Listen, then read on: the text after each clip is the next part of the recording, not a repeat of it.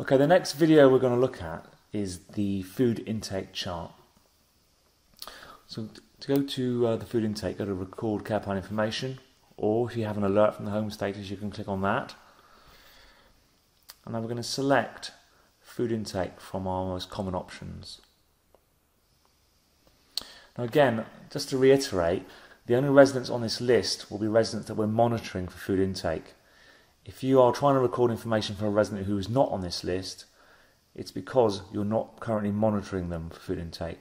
So you need to talk to one of your clinical leads to get the manage monitoring section changed for that particular resident.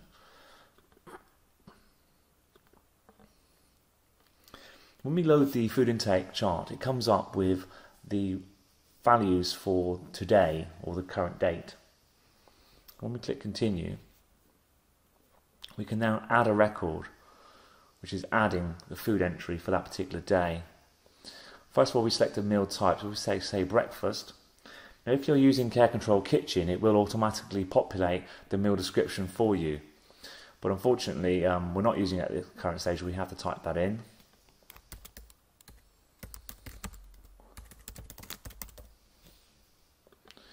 And then we have to enter what's called a meal result. Now the meal result dictates how much of that meal was eaten.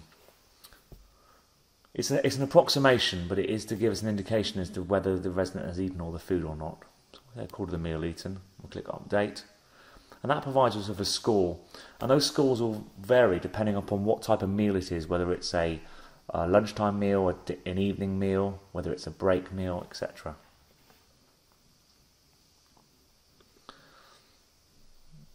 So that's our first entry for Fred Jones. If we go back into his record, you'll see that we have some information for breakfast, but we're still missing the mid-morning, lunch, etc. And as you'll go through the day, you'll record this information on the food intake chart. Okay, another area we're going to quickly look at is to record a weight of a resident. Okay, we click on record care plan information and we select service user's weight. We select the service user that we're going to record the weight for. And here we have an option to change the date if appropriate. We can record it in either stones and pounds, or we can record it in kilograms and grams. We can select the number of kilograms.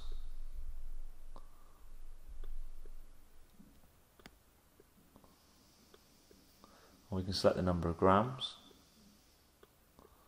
Then we hit Save Changes.